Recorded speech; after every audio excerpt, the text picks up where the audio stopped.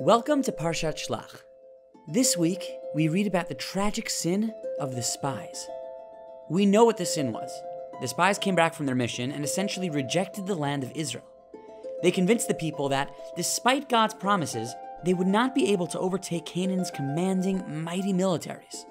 And as a result, that generation of Israelites would die out. And the people would wander aimlessly for 40 years before they'd be allowed to finally enter the rejected land. It's a very frustrating story. Every time we read it, just as the spies are about to give their report, we want to scream out, "No, don't do it!" We somehow wish that this time, the story will end differently. This time, they'll give a positive report. Because to us, the sin seems unfathomable. How could they have doubted God? Shouldn't the annihilation of Egypt, the mightiest nation in the world, have taught them that God's power is infinite? Or if they knew of God's boundless strength, how could they have doubted that God would be with them during these battles, after everything God has done for them? So, even though it's a classic question, we still don't get it. How could they have sinned so egregiously? Join us as we explore this fascinating story, this week on the Parsha Experiment.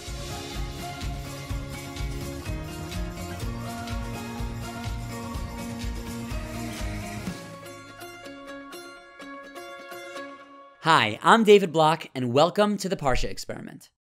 So let's look at the text and see what we can find. God tells Moses, "Shlach lecha anashim," send out men. What's their task?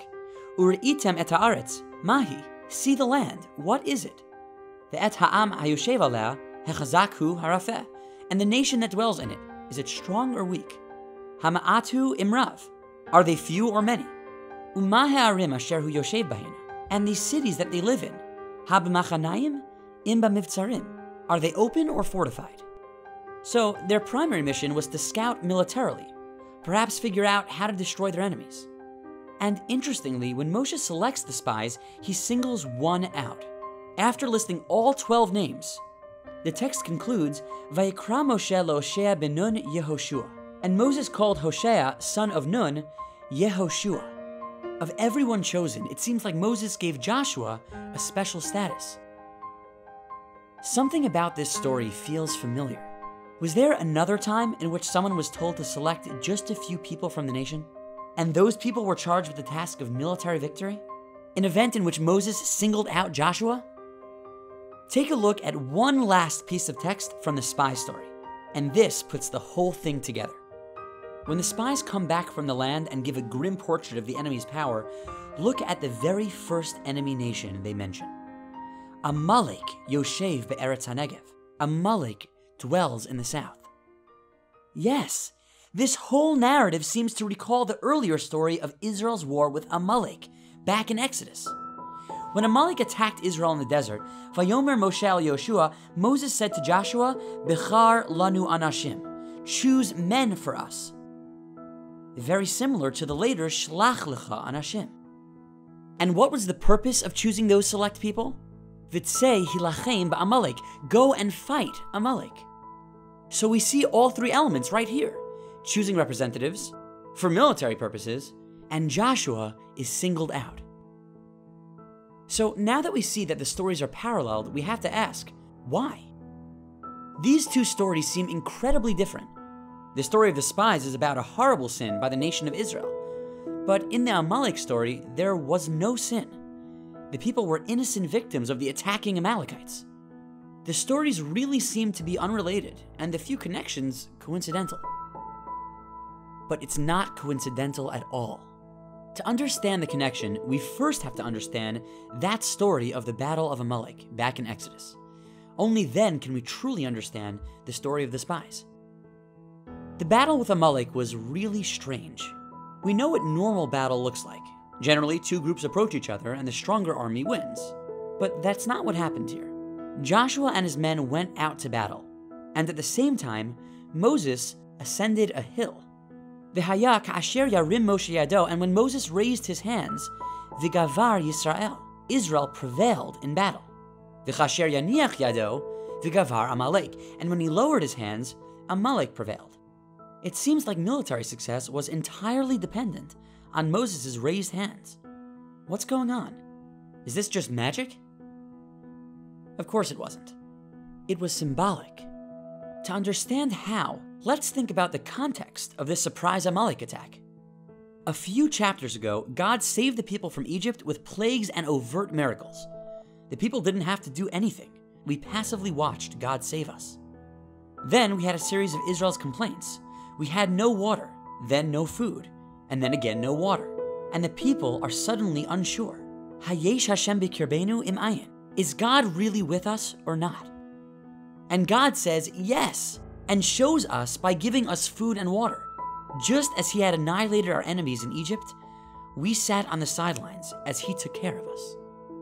And immediately after, Vayavo Amalek came, and Israel, a small band of people who had never before been in a battle, were able to defeat them.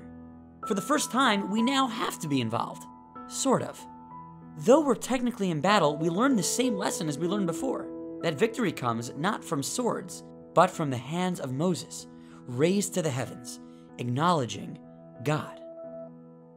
And this lesson is the same one that we saw, first through the Exodus and then through God giving us food and drink. He's there for us. The symbolism is poignant. Moses' raised hands are a sign of recognition that Israel's strength is all from God. Only when they recognize the source of their success can they be successful. In war, it's so easy to think that military might is king, that I live and die by my strength and skill. When we have to put an effort, it's easy to fall into the trap of kochi v'otzem yadi. My success is a result of my effort, of my greatness. But that's the challenge of this world. To notice that even when we put in the effort, even when it looks like me, really, it's all God.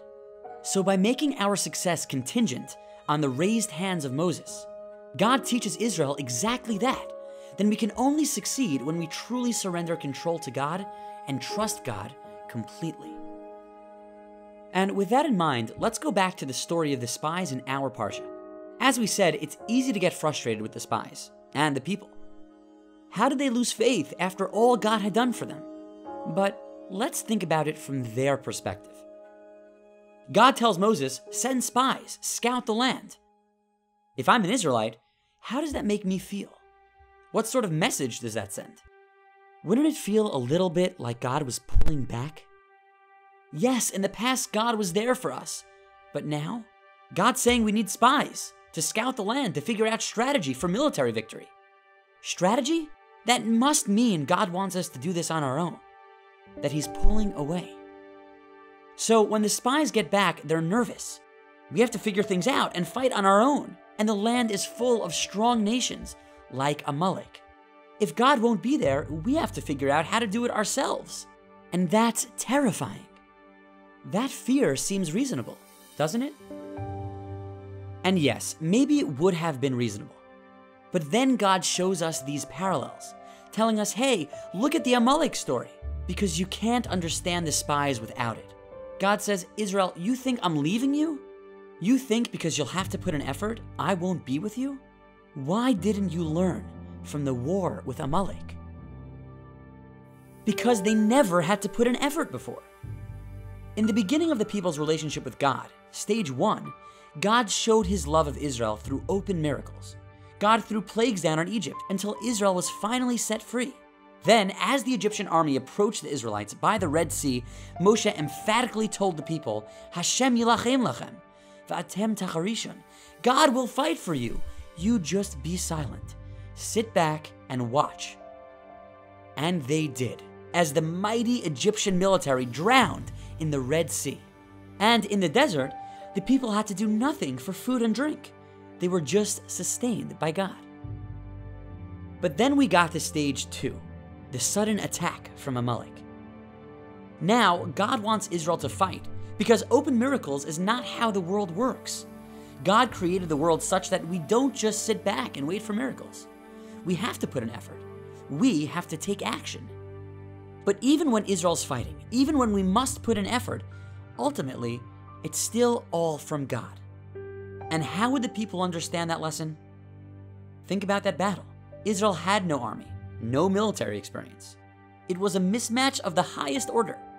But the people were about to learn that none of that mattered. Success wouldn't be dependent on their military skill. It was dependent on only one thing.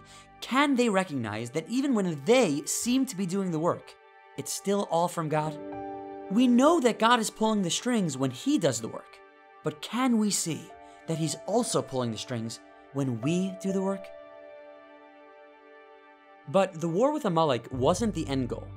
It was a transition, because later there would be a stage 3, a time when the people would have to put in even more effort, and it could seem even more like the people were in charge, and God's providence would be imperceptible to the naked eye. That's how life would be in the land of Israel. There, Israel would have to fight their own wars and make their own food. That's stage 3, the responsibility of the people to recognize that even when it seems like God isn't part of the picture anymore, really, He's just as present. So when the people are just 11 days away from entering, God tells Moses to select a few people to spy out the land. They'd have to plan and scout and strategize. And the spies saw that and were scared that maybe this is it. God helped us before, but now we're on our own. But what they didn't see was the lesson they should have learned from stage 1 and from stage 2. That regardless of human effort, in any amount, in any situation, God is always with you. The spies cried out, "We can't do it. We can't conquer the land." But they should have thought, God can do it. In fact, only God can do it. We must plan and strategize, and that's why the spies were sent. But we have to recognize the lessons from Amalek, that at the end of the day, only God will be able to win these wars. And in this way, the people of Israel failed in their relationship with God. When we only see God in the obvious miracles, when He's killing our enemies in the sea, when we lift our arms and He's right there, then it's not so hard to have a relationship with Him. But what about when we don't see God? When He says, "I'm here, even if you don't see me," and we don't trust that? When we don't trust Him, that's when the relationship is devastated. Today, we live in stage 3. When a bully comes up to me on the playground, I can't just step back and watch God give him what's coming to him. And I can't raise my arms to God and know that He'll take care of it. It's just not so easy to see God. So if I want to be close with Him, it's up to me to create that relationship. It's incredibly difficult, but I have to give God that trust and let myself say, "God, no matter what, I know You're there. I know You're with me." Only then can we have that epic relationship with God that the spies and that whole generation were meant to have. Hi YouTube, thanks for watching. Don't forget to subscribe to our channel. And for even more amazing Torah videos, check out aleph-beta.org. Just click the link below.